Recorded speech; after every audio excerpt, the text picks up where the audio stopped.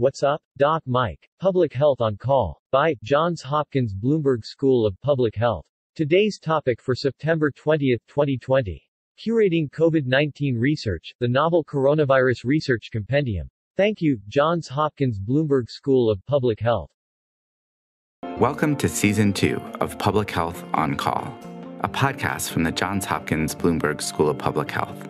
I'm Joshua Sharfstein, Vice Dean for Public Health Practice and Community Engagement, and a former Secretary of Maryland's Health Department. Our goal is to bring scientific evidence and experience to the public health news of the day through informative interviews with scientists, community leaders, policy experts, public health officials, clinicians, and more. If you have ideas or questions for us to cover, please email us at publichealthquestion@jhu.edu. That's publichealthquestion@jhu.edu for future podcast episodes. Today, Stephanie Desmond talks to Dr. Kate Grabowski, a Johns Hopkins epidemiologist, about an effort she is part of combing through and translating the piles of new COVID-19 research to help those on the front lines do their jobs better. Let's listen. Kate Grabowski, thanks so much for joining me. Thanks for having me. I'm really excited to be here today.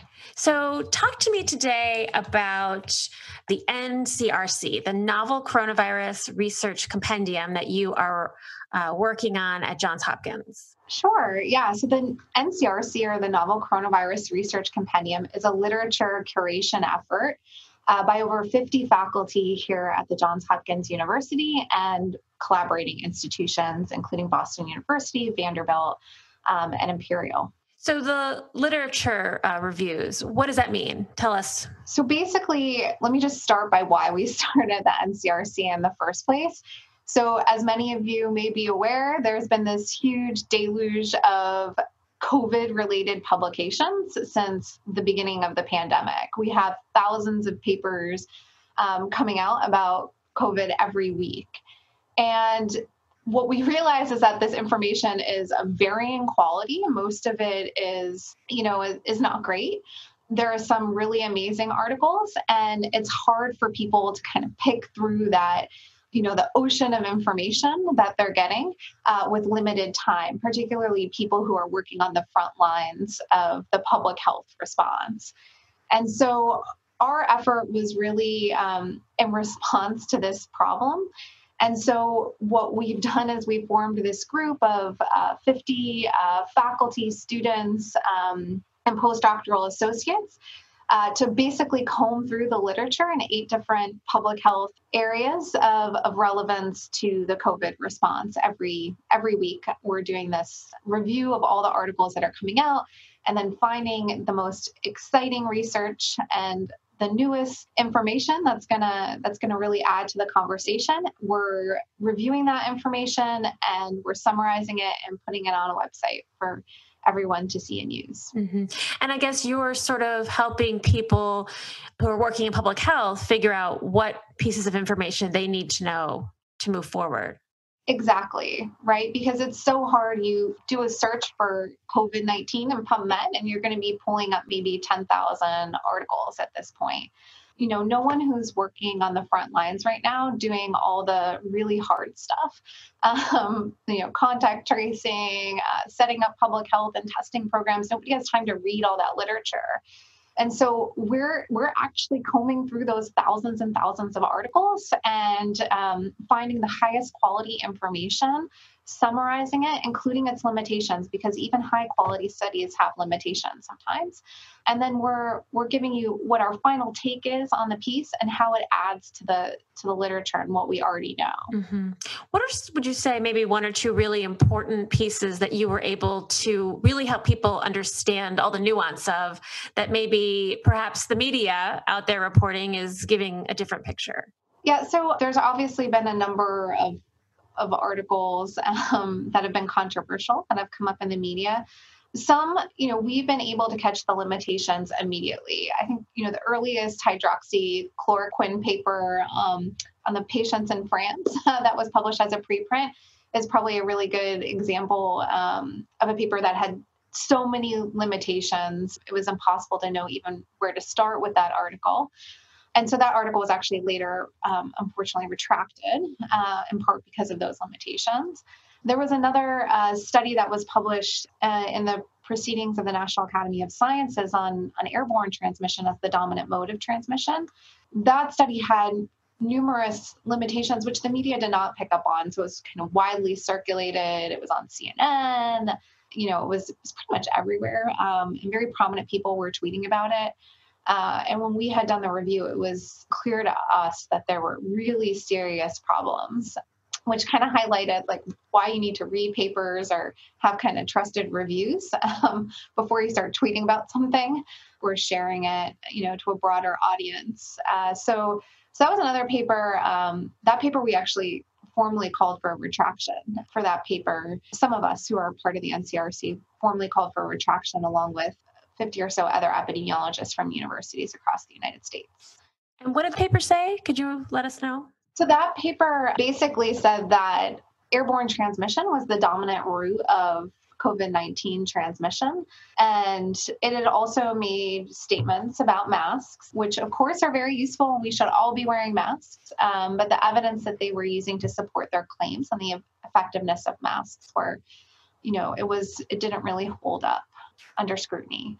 So we reviewed that paper. We found numerous methodological errors. We found some incorrect statements.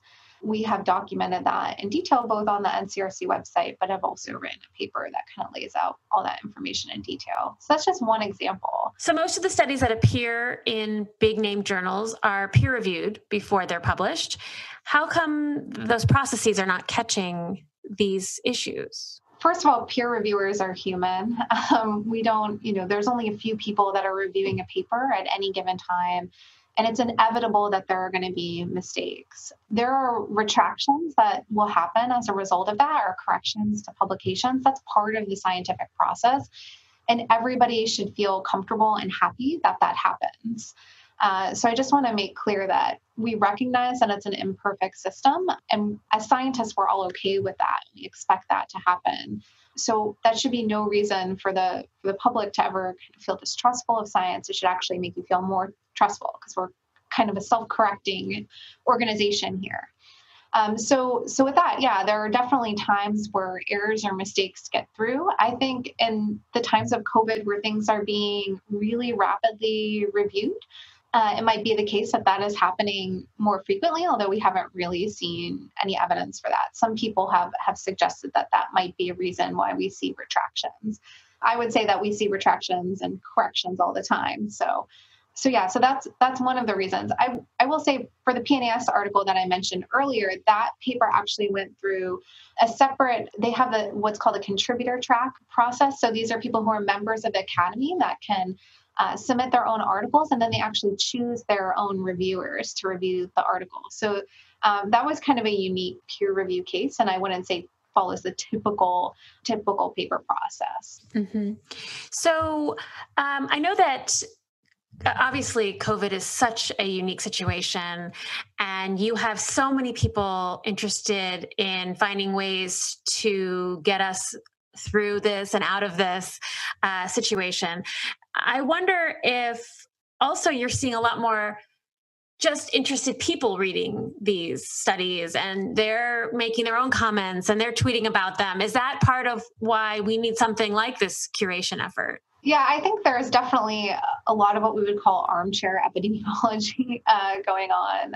There are people outside their fields of expertise making claims about articles and what they mean all the time. That is definitely part of the reason why we started this effort. Again, there's a huge volume of research that needs to be kind of whittled down into what's most important because people don't have time.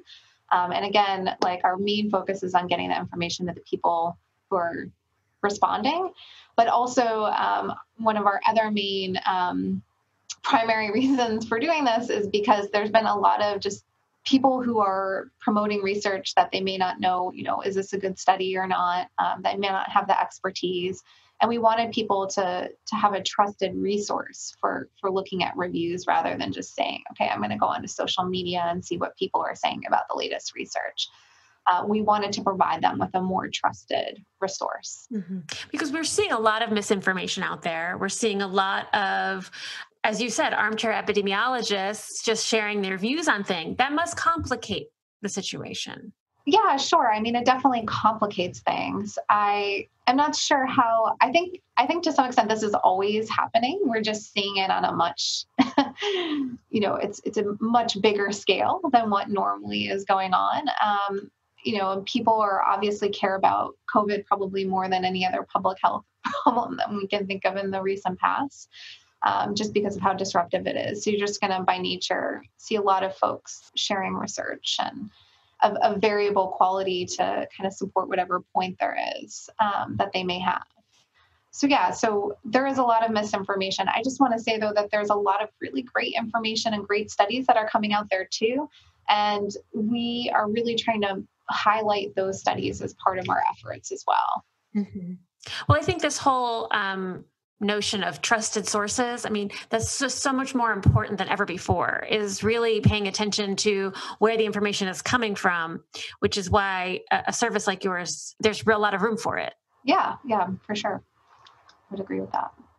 So I wanted to ask you one more question about sort of the curation efforts that are out there. I guess you guys are really finding lots of new and interesting studies that might not otherwise get attention. Yeah, so there are a ton of tools that are being developed to curate literature, put literature into different bins or topics and summarize it on a weekly basis. Okay, these are the articles that came out under the bin of epidemiology, or these are the articles that came out under the bin of diagnostics or whatever topic. But where we kind of stand apart is that we're actually going through all of those articles and deciding, okay, there's some subjectivity to our process, which I can talk to you a little bit about. But we're actually deciding, okay, what is, what's new, what's novel, and how does this add to what we already know? And that's really hard to do with, artificial intelligence algorithms that some groups are using. You need people who are experts in the topic to be able to really kind of hone in on the most exciting stuff. And I think that's where we really add to the discourse. Kate Grabowski, thank you so much for joining me. Thanks. I'm so happy to be here. Public Health on Call is produced by Joshua Sharfstein, Lindsay Smith-Rogers, Stephanie Desmond, and Lamari Morales. Audio production by Spencer Greer, Niall Owen McCusker, Cian Oates, and Matthew Martin, with support from Chip Hickey. Distribution by Nick Moran. Thank